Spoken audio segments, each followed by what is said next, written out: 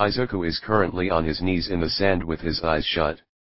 He was focusing on gathering as much ki as he could in order to attack Goku, who was waiting about 20 feet away from him.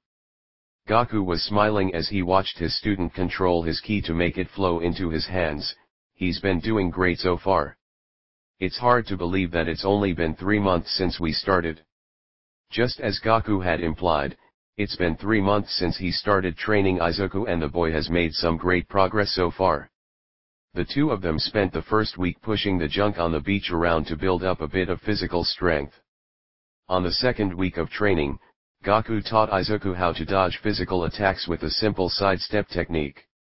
It allows the user to move their feet in a way that allows them to dodge to the side of an opponent to avoid their attack. The first half of the third week was spent pushing the junk away again, while the second half was spent teaching Izuku how to throw proper punches and kicks. He taught Izuku how to stand, when to strike, and how to use as much power as he could in order to hit hard. However, he also informed him that he shouldn't use all of his power in each strike, as it will tire him out too quickly. The fourth week was spent practicing everything that Izuku had learned over and over again multiple times. Goku explained that by repeating the same movement enough times, Izuku's body will memorize the techniques and will be able to use them faster and stronger. The first month had passed by them fairly quickly, which allowed Goku to use the first week of the second month to teach Izuku about the vulnerable points of the human body. Goku taught him where to hit, why each point would cause pain, and how to hit them. He allowed Izuku to test this out by letting himself be attacked by the boy and was hit in every weak area. Once the first week of the second month had pasted them, the two of them spent the first day of the sixth week repeating everything that Izuku learned that first month into one day. Goku was very impressed with how his new student had learned so quickly. The rest of the week was spent moving more trash from the beach again. Goku was nearly finished, but with Izuku being fairly new to training his body, he was falling behind in his cleaning. It was discouraging to the young teen, but Goku reminded him that he had been training his body for years, while Izuku himself was just getting started. The rest of that second month was used to teach Izuku all about ki. Goku had given the boy a much better explanation than he did when the two of them first met. Ki is energy inside every living being, including plants, that is mostly found in the center of the body. By drawing it out, the individual is able to manipulate it and use it outside of the body. Ki can be used to create offensive, defensive, and physical enhancing techniques. Users can also gain more ki throughout training. The more ki a user has, the harder it is to control.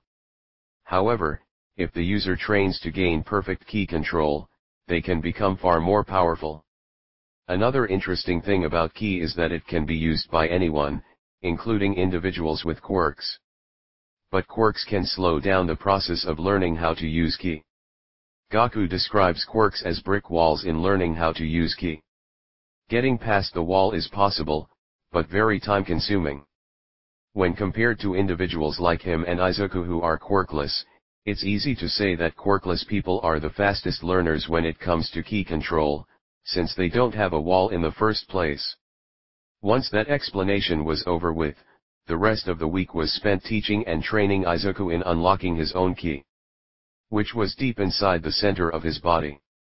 In order to unlock it, Goku had Izuku hold his hands together, which made it look like he was praying.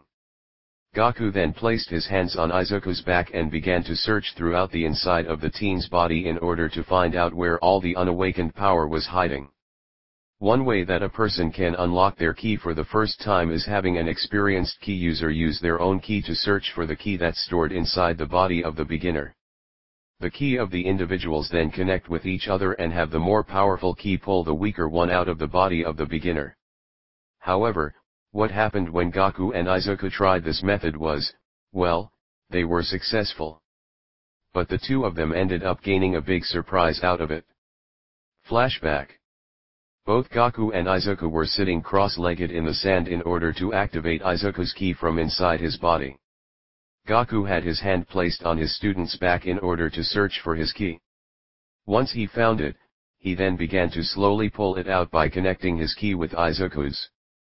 The task, however, proved to be more difficult than he had expected it to be. Why is his ki not coming out already, he thought to himself. Goku kept on using his ki to try and pull out the ki in Izuku's body. It was getting kinda hard until he suddenly felt that it was working. Boom! "Ah!" cried Goku. He was blasted backwards from the force of the ki that exploded out of Izuku's body. He then looked up to see that the boy was now surrounded by white ki that looked to be very powerful. "Goku! Are you alright?" asked Izuku, as he got up and turned around to approach his teacher. "I'm better than alright. I unlocked your ki," smiled Goku as he looked at the white ki that was now surrounding his student. "Really?" asked the excited green-haired boy. "You bet. Now we start by teaching you how to control it," replied Goku as he placed his hands on both of Izuku's shoulders. Izuku smiled at this. After finally learning that he wasn't as powerless as everyone around him made him out to be, he could finally start working hard in order to achieve his dream of becoming a hero. "Now, we just got to work on your strength, mind, and courage, and once we take care of that you'll be using ki properly just fine," explained Goku. Flashback ends. They never really found an explanation as to why Izuku's ki exploded out of his body. Goku explained that it usually doesn't work that way and the ki should have come out slowly, not in a big explosion. They decided to let it slide and not worry about it. The rest of the second month was also spent teaching Izuku how he can gain more confidence and become a little braver. Ki may be energy from inside the body, but it's made up of three parts: vigor/physical strength, courage, and mind. Izuku was already a very intelligent kid for his age, so the mind part was already taken care of. Moving all of the junk that was on his side of the beach so far had made Izuku build up a bit of muscle, therefore, taking care of the vigor part. The difficult part was taking care of courage. Izuku was not exactly the bravest person, and is still suffering from that. He also lacks a bit of confidence as well. Goku realized that it had something to do with that Katsuki Bakugo kid that always makes Izuku feel bad about himself for being quirkless. Goku decided that the first ki technique that he was going to teach Izuku is one that will prevent him from getting hurt by Katsuki's explosions. If Izuku can't get hurt by the blonde's quirk anymore, then he won't be as scared and could start to stand up for himself. He also taught him a mantra for both of them to use during meditation and for seeking confidence. All he has to do is repeatedly say, "This means nothing." If he repeats that line while he's scared, his fear will slowly decrease and be replaced by confidence. It will also help him deal with all of the insults that are thrown at him by Katsuki and his classmates. The two of them are now currently on month 3 of training. Last week was spent teaching Izuku the defensive technique that will help him not get hurt by Katsuki's explosions. He managed to learn it in just 4 days of 3-hour training. Which meant he learned it in just 12 hours. However, Goku wasn't sure if it was strong enough to keep the blonde bully's explosions from hurting Izuku just yet, so they'll have to train with it a bit longer to increase its power. This leads us straight to today. Izuku is now practicing the new move that he learned about 2 days ago. His left hand was covered in bright yellow ki that was forming into a sphere. Once he finished charging it up, Izuku fired it at his teacher. Ki blast. The yellow sphere turned into a yellow beam that shot out of Izuku's hand and straight at Goku at a high speed. But the black-haired adult wasn't worried at all as he then used the back of his left hand to smack it away from him. Izuku looked at how his teacher was easily able to deflect his attack and was amazed by it. He was also amazed at how his ki blast was a bit faster than his first one from 2 days ago. Wow! Goku's training method really is working for me, he thought to himself. As already explained, if you practice at something that you already know, you'll be able to make it stronger than before. Which is why Goku had Izuku repeat everything he's learned during training to make it stronger. Goku started to approach Izuku with a smile on his face. That was awesome, Izuku. You really got the hang of this faster than I expected you to. The green-haired teen felt proof from the praise he was getting from his teacher. It was nice to have someone other than his mom give him praise when he does something great. He hardly ever gets that feeling from anyone else, since being quirkless has its downsides. "Thank you, Goku. That means a lot," he replied while bowing his head. Only to had his teacher place his right hand on his head and bring his head up to face him. "I told you to stop with the bowing your head thing. I don't need it since I'm helping you as a friend, and not just your teacher." Goku smiled at his student/friend. Izuku was still finding it hard to believe that his personal trainer also calls himself his friend. He didn't have any friends since everyone found out that he was quirkless all the way back in preschool, so having an adult say that he was his friend was strange, but very welcoming. "Sorry, I keep on forgetting," he apologized. Goku removed his hand from the boy's head and decided it was time to see how much he had grown over the last 3 months of training. He walked away from the boy until he was about 30 meters away from him. He then turned around and got into a fighting stance that showed that he was ready for action. Izuku knew what that meant and got into a stance of his own. The two stared at each other as they waited for one of them to make the first move. It was so quiet that the only sound that could be heard was the waves that were crashing into the shores of the beach. Goku's stance had him put his right arm in front of him and left arm up slightly behind him. His fingers were a bit bent as well so he could catch an attack in them.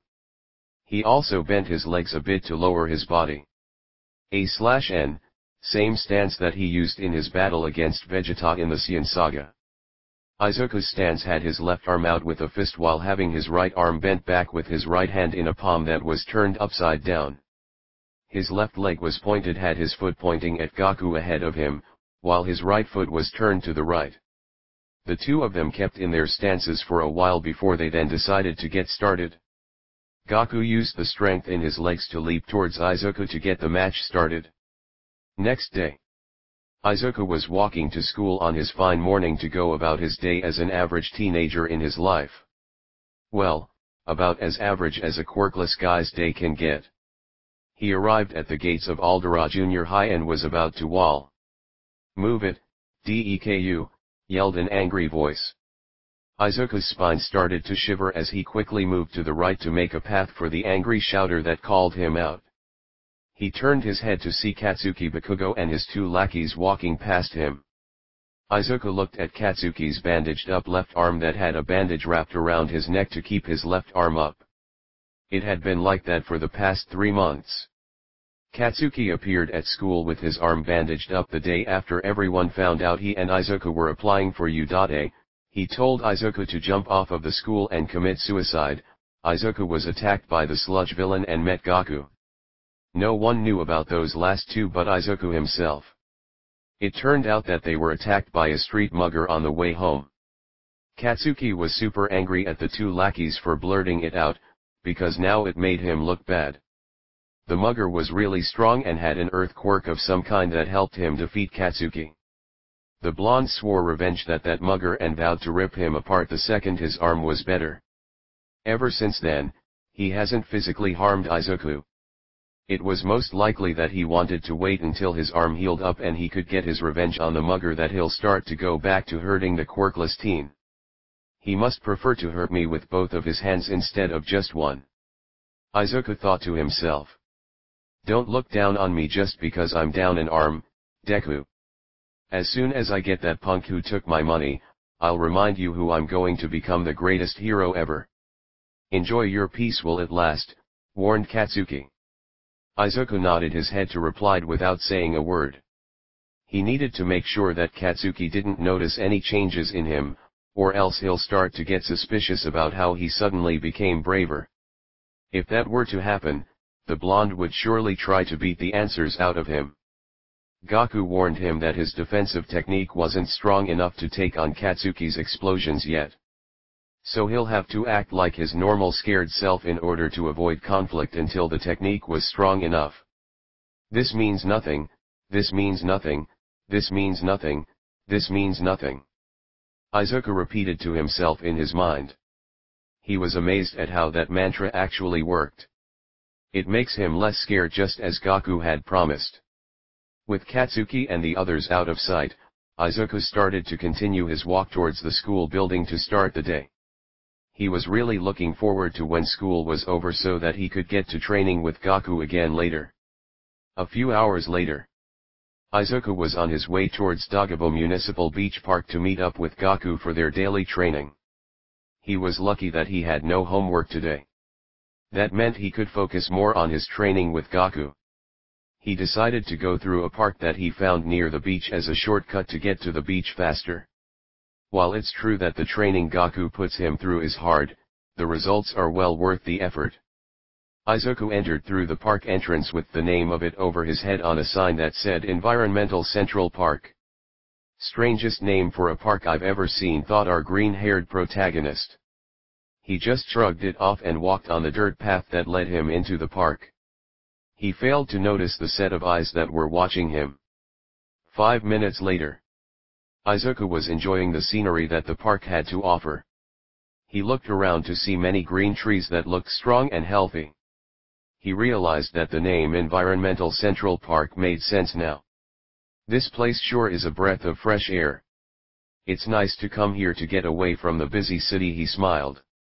It's a shame that you won't be able to enjoy it in peace unless you do as I tell you to, said a new voice from behind Izuku.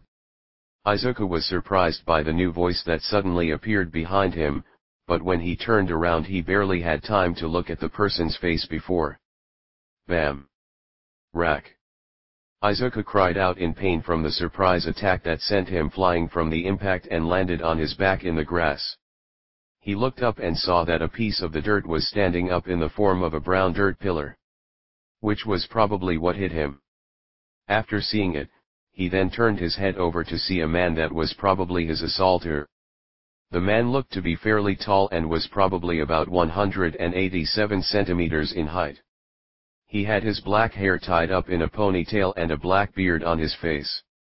He had white fair skin that could be seen in areas with no hair, like his gray eyes. For clothes, he wore a pair of jeans, a white t-shirt with a few stains of red blood, and a trench coat over the shirt. Izuku quickly got up and got into his fighting position. He closed his left fist and stuck out his left arm as well. While the right arm bent back and right hand was opened in a palm, which was facing down. The left foot was pointing at the assaulter and the right one was facing the right. It looks like this kid knows how to fight without his quirk. Impressive, but it won't save him, thought the man as he looked at Izuku in his stance. He was indeed impressed by how the boy knew a stance like that, which meant that he was a close-range fighter and he needed to keep his distance from him if he hoped to win this possible upcoming fight. What do you want? Asked Izuku a bit nervously. The man replied to the question, all the money that you got. Hand it over and I won't hurt ya, kid. Izuku realized that this guy was a mugger and was trying to rob him. He knew that he needed to find a way to get out of here fast. He'll have to try his best to fight this man off. This was his first fight, so it was time to see if all of his training with Goku had paid off. This means nothing, this means nothing, this means nothing, this means nothing, this means nothing. Izuku repeated in his mind. He did the mantra that Goku had taught him in order to gain courage. He smiled as it was starting to work a bit as his fear of the man in front of him lessened a bit. I won't let you take me lightly, he replied. The mugger knew that this meant that this kid was going to fight him. He just sighed at the boy's stubbornness to cooperate. Hard way it is then. Earth spikes. The mugger slammed his right foot into the ground, which caused a bunch of sharp-looking spikes made out of the dirt to pop out of the ground and head for Izuku at a fast rate. Izuku's eyes widened when he saw the spikes of dirt head straight for him. It was then made clear that this man's quirk involved the earth around him. But he'll worry about that later since he's in a fight. He thrust out his right arm and right palm along with it. His palm was full of yellow ki to enhance its striking power for more damage. Once it made contact with the spikes of dirt that were in front of him, they shattered into tiny pieces. The mugger was completely caught by surprise from what he just saw.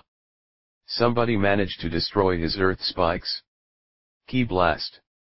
Izuku fired a yellow sphere of ki at the mugger from his already extended palm and watched it fly through the air until it reached its target.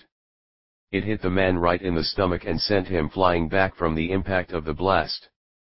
Ragh, he yelled in pain as he hit the ground on his back. Never before had his earth spikes been destroyed by others. But this kid managed to do just that. Izuku realized that this was the opening he needed to escape. He turned around and started to run to get far away from this man. His trip was cut short as the dirt in front of him rose up and created a brown wall that prevented him from going any further. It was clear that this man was not going to let him off so easily, so it looked like the fight was just beginning. Before he was even given a chance to react, Izuku found his feet buried in the dirt as it moved to cover his red shoes and keep him in place. "Dirt lock," said the mugger. Now that he had his target right where he wanted him, he began to walk up to the kid and was ready to get down to business. "What do I do now? I'm stuck here? If I don't wait. Could I?" Yes, a strategy suddenly formed in Izuku's head as he walked for the mugger to get close enough to put it into action. "I'll admit you're the strongest to have ever lasted this long against me in a battle. But you could have just made this painless by handing over your money to me from the beginning. Instead, you chose to fight and make me use force. You brought this upon yourself, kid," said the mugger. He then lifted his left arm and made a fist with his hand. It was about to hit Izuku in the face, but suddenly. Big fist blower. Pow. Ack. The mugger looked down to see the Izuku's right fist was planted in his stomach. The blow was powerful and caused him to take a few steps back away from the teen and wrapped his arms around his body to ease the pain. His mouth was open due to how great the pain was as a few drops of blood started to fall out from it. Izuku still had his right fist out as he looked at it. This hand was glowing with red vein-like lines seen all over it. This move was known as the Big Fist Blower. A ki-enhanced fist that makes the impact of the punch 5 times stronger than a regular punch. "I did." Izuku smiled. He had been practicing that move for about 2 days now with Goku. It was something fairly simple and didn't take a lot of time to learn. He then looked down at the ground to see that his feet were still buried in the dirt that he was trapped in. He started to pour ki into his other fist and slammed both of them into the ground. Bam! The impact was enough to shatter the ground and allow Izuku to pull his feet out from under the dirt, setting him free from the trap. The mugger soon found the strength to stand up again and looked at Izuku with great anger. He was very mad that this wasn't going as it had last time. The last kid he robbed was taken down a lot easier than this one. But unlike the last one, this kid knows how to fight without the aid of his quirk. "You're going to regret that big time, kid," shouted the man. He then started to rush at Izuku with his left fist out. Unlike last time, however, his fist was getting covered by stones as they grew out of his skin. Stone fist. The man threw his stone-covered fist at the boy, only for Izuku to use his right hand to catch it. He then twisted his right arm as it held the man's fist, twist his body to the right so that he was facing the same direction as the mugger, placed his left hand on the man's stomach, and used the rest of his strength to lift the man over his shoulder and slam him into the ground. Slam. Izuku saw the chance he needed and started to make a run for it. He hoped that he could run fast enough to lose the man and get to the beach fast enough to lose him. That sadly wasn't going to happen, as the mugger was back in his feet and slammed his hand on the ground. Earth pillar. Whoa! Izuku called out as he suddenly watched the grass around him lift him up into the air and formed a pillar made out of dirt. He was now standing on top of the dirt pillar that was about 10 meters tall. He wasn't alone for long either, as the mugger soon made his own earth pillar that was about the same height as Izuku's. He then put his hands on the pillar's surface and used more dirt to connect the two pillars together, which formed a bridge for him to walk on. Now Izuku was trapped with nowhere to run. "I'm trapped. I can't jump from up here, or I'll break my legs. It looks like I'll have to fight this guy head on now. It's the only way out of this." Izuku looked at the mugger as he walked along his self-made bridge and started getting closer. "You're a smart fighter, kid. You lasted longer than that kid with an explosion quirk that I robbed 3 months ago, but not strong enough to beat me," informed the mugger. Izuku's eyes suddenly widened a bit when he heard the man say explosion quirk. Izuku is a very smart kid, but he didn't need to be too smart to put 2 and 2 together. Kakukin? This is the same man that robbed him and broke his arm? And he said that I lasted longer than him. You did make this kind of fun, so I'll tell you my name as a reward. The name Slade. Slade Johnson, said the now named Slade. Izuku looked at Slade for a moment and realized that he had his guard down. He saw an opening that he needed and wasted no time using it. He fired a ki blast at the dirt bridge and caused dust to kick up, which blocked Slade's view of him. He then started to add more ki into his legs and crouched down. Stilt leg sweep. He took a mighty leap and jumped over Slade and the dust cloud. He landed on the other pillar and turned around to see the dust cloud was still there. He knew what he needed to do now. He ran across the bridge and then made his right arm glow to use the big fist blower again. But when he threw the punch, his hand was caught by a stone-covered hand. The dust cloud cleared and revealed the Slade was now facing him with his left stone hand holding Izuku's right fist. Not a bad trick. But still not enough to beat me, he said. Izuku then threw a punch with his left fist, but it was caught just like his other one. Now, both combatants had their hands full. Which allowed Slade to use his head, literally. He headbutted Izuku, and it was so fast that the boy didn't have time to react as he was then sent off of his feet and landed onto his back. Slade then got on top of him and started to rapidly punch Izuku. But the green-haired teen just used his forearms to shield his face and started to move his body left and right to avoid the punches. Whenever Slade threw a left hook, Izuku would lean his body to the right to avoid it and vice versa. This lasted for 20 seconds until Izuku held out both of his palms at Slade's stomach and fired a ki blast from both hands. The impact sent Slade flying off of him as he landed on the other end of the dirt bridge. The two of them got up as fast as they could, but Izuku was the first one up and rushed at Slade again in order to give him an big fist blower to the face and knock him out to end this fight. But Slade got up quick enough to extend his left stone fist out. Izuku was moving too fast to react and ran himself into the fist as it landed right in his stomach. He just held his mouth open as he slowly backed away from Slade's stone fist and wrapped his arms around his stomach before dropping to his knees. The pain in which he was in right now made it feel like all the strength in his body just disappeared all at once. And all he felt was the heat of pain in his stomach. To make matters worse, Slade slammed his right foot into Izuku's back, which resulted in the boy landing on his stomach. He let out a cry of pain as he felt his back getting rapidly stepped on by Slade. He tried to get up, but his efforts were in vain. He was in too much pain to get up again. He couldn't get up again. He lost.